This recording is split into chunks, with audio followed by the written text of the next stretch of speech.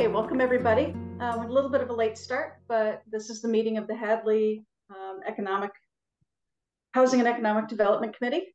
It is April 18th, and we're getting started at 6:10. We just were able to gain a quorum. Want to take the agenda a little out of order, but first thing I want to do is just say who's present. So for the committee, we have Bill Dwyer, myself, Molly Keegan, Justin Pelland, Emma Dragon, and Amy Fiden. And then Tony Maroulis is a non-voting member of the committee. Okay. Bill, I think there was something that you wanted to take up earlier in the meeting. Yeah, I just wanted to mention a couple of things on the Affordable Housing Trust Fund. I did watch the recording of the prior meeting, and there's a little bit of overly optimistic. The balance in the Affordable Housing Trust Fund is $481,500 and some change. And a higher number was mentioned at the prior meeting. It's the 481, not the higher number. And we know that we'll probably get, if and when Valley CDC does pull together its plans for the Econo Lodge, they had indicated at the outset that they would be certainly approaching the town about a contribution, and the Affordable Housing Trust Fund is the most likely source for that contribution. So it's not unspoken for, but it's not committed to anything as of yet. Okay, and yeah. Then just as a minor update, I know that Ken Comia has been a little hard. He's been promoted at Pioneer Valley Planning Commission, so he has more duties. And I know he's been away because I get bounce messages when I send him emails. So Molly and I have not connected with him, but he had reached out to us and suggested that it would be a good idea for us to have a conference call or a Zoom or whatever. But that remains in progress. Yeah, so that's for the housing forum. So what Bill and I will try to do then is connect with Ken and see what his calendar looks like. You know, he was saying over the month of May, but it's at this point now it's going to be that's not enough lead time for us to pull this off, because we still need to line up all the other people who are planning on participating. So Bill and I will see what we can do in terms of trying to nail Ken down on availability, and then come back to this committee and see if we can get another date nailed down for that. But in all likelihood, it's going to be, later in the year at this point.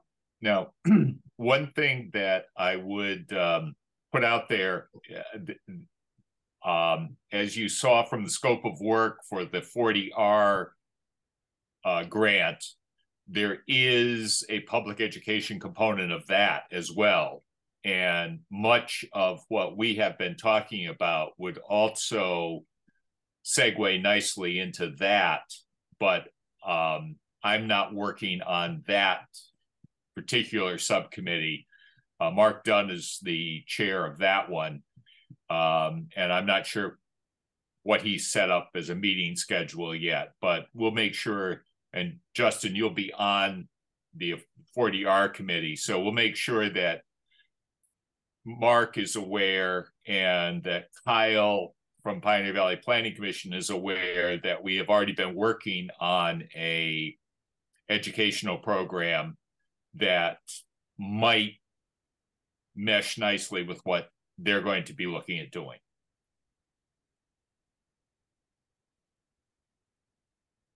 I can offer as way of an update. Mark is scheduling the first meeting. I think he's trying to shoot for next week or the week after. So I did see some emails going out about that. Good. Next couple of weeks, you said, Justin? Yeah, I'm trying to find the email. I think it was the 29th is what they were proposing, but I don't know. We have a 5 Tuesday month, which gives him a free week from planning board. Doesn't give the select board Wednesday, May 1st is the next select board meeting, but May 7th is the next planning board meeting.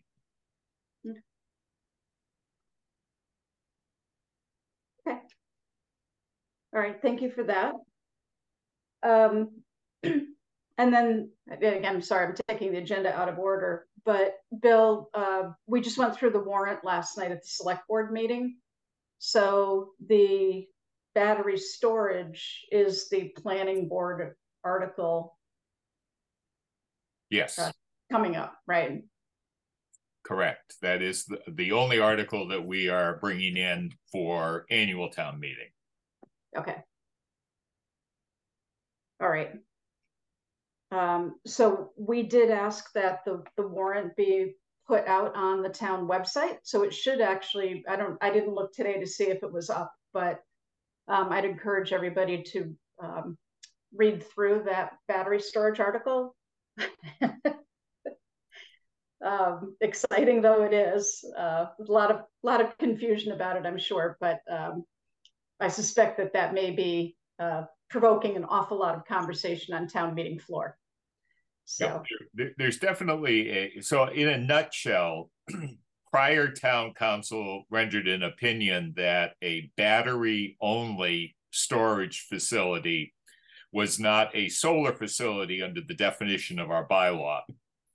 And so the state is actively encouraging battery storage sites to supplement the grid, whether it be from solar production during the day, from wind production, or other alternative energy sources. So given that the state is pushing it, given that just say no doesn't seem to be an option, we worked on developing a bylaw that would allow battery-only storage with some constraints, especially in the light of all the reports of runaway lithium battery fires. There's just something in the Globe today about that. So most of them are in smaller devices, cars or tools, and not commercial storage. But it gets a little complicated because we have permitted some battery storage facilities already in town as adjuncts to existing solar fields. And apparently the university has established a lithium storage battery only facility on its campus. But that is exempt from local zoning. So we have a bylaw that will create authorization to host battery storage facilities in the industrial district and in the agricultural residential district, but not in portions of those districts that are under the aquifer protection overlay. So that if there are fires or leaks or firefighting related leaks for floods of water, wherever the water goes, it won't go into the aquifer. So that's it in a nutshell. The rest of it is painful detail about how far away from the fire hydrant should be from the battery storage facility and the like. So coming soon to a town meeting near you. Yep. Okay, thanks, Bill. Okay, so just kicking back to the agenda. Tony, do you want to provide an update on the university project? Sure. I do believe that the committee has been invited to the next presentation of the Hampshire Mall reimagining that the Junior Architecture and Landscape Architecture Studios have been working hard on this last semester. So that will be on May 8th from 1 to 3:45. That'll be in the design building atrium in the commons there. And it looks like Molly, I know that you're going to be there. Justin, you'll be there as well. But I know that the invitation has been extended to the rest of the committee, or I believe it has been. That is from 1 to 3:45 that day. We're excited. The university is supporting the project, and hope to have the chancellor there at some point during the presentation. So I can't wait to see what the students have come up with. I know that some of you have already seen it, but it should be really exciting. And I think we're really hopeful that it helps. This beginning part of the project helps spur the conversation around what possibilities could look like at the Hampshire Mall site in the future. So that's the quick update. And I think post that presentation, we'll have a lot to talk about at the next meeting. Yeah, looking forward to it. I know I couldn't commit to going, but was really excited for the invitation. I'm still trying to get that time off from work, which is challenging, but it's really great to see some progression there. What I will say is I was there yesterday for just a mid-review with the students, and they do document all of their work, and they post it online internal to the UMass program. I'm sure that we can get copies of their final boards once they're done. So if people can't attend, we can at least see the material. Yeah, that'll be great. Okay, so I think we've gone through most of the agenda items. I have open meeting law on here. So you'll note at the beginning of this, I made sure that I acknowledged who was present from the committee. I failed to do that at the last meeting, and it was pointed out to me. So it's always good to get reminders. It's nice to know that people are watching these meetings. So I'm just going to ask all of you to try to keep me honest. At that meeting, we took a vote that really should have been a roll call vote because we're 100% remote on Zoom. The vote was to appoint Justin to the 40R committee.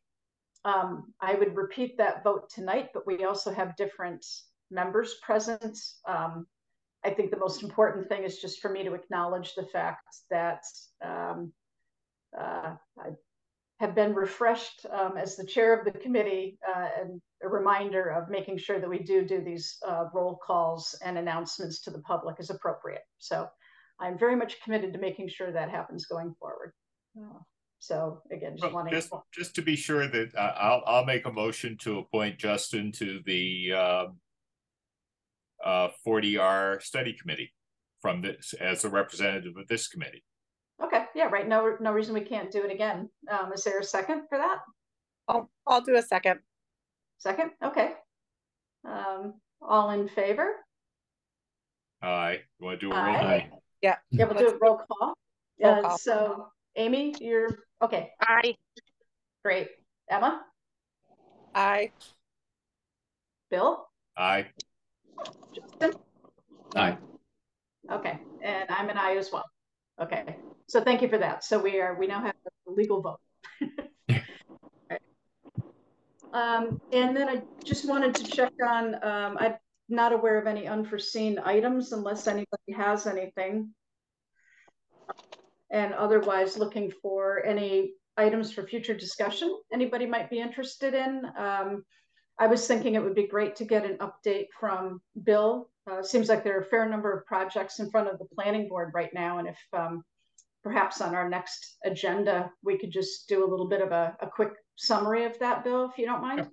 Back to economic development. Exactly, yeah. Anything else anybody wants to talk about? I mean, this is, not something that's, I know, commonly in meetings and stuff like that. I know I still maintain my legal name as Emma Dragon, but just for everyone to know, preferred pronouns are they, she, and like E or Dragon is just preferred. I'm not sure how that nuance in terms of like you know, legal meetings like this in terms of being within our statute and everything, but just so everybody knows. So we're out there. Thank you for the reminder, Dragon. Hard. We're all yeah. doing our, that's how I view it. Yeah, yeah. But no, that's a good, and what threw me was the E in front of the dragon now. Well, because just the dragon, you know, so many people were having a lot of challenges with it. I was like, fine, I'll put an initial in front. Like if people really need to be concrete with the two things to feel like we're doing our thing, like that's fine. So, but just appreciate everybody trying their best, and I know it can be challenging to adjust to. So thanks everybody. Okay, absolutely. I will make a motion to adjourn. Okay, is there a second? I'll second. Okay, roll call vote. Bill? Aye. Justin? Aye. Amy? Yes. Dragon? Aye. All right, and I'm an aye as well. Tony, thanks for joining us as always. Do I have no say in the, vote to adjourn or no? What? No, you're supposed to stay on the meeting until next week. Do I have to stay here? I'll leave the meeting running for you, Tony. Thanks, Bill. All right, everybody have a good night, and we will see you next month.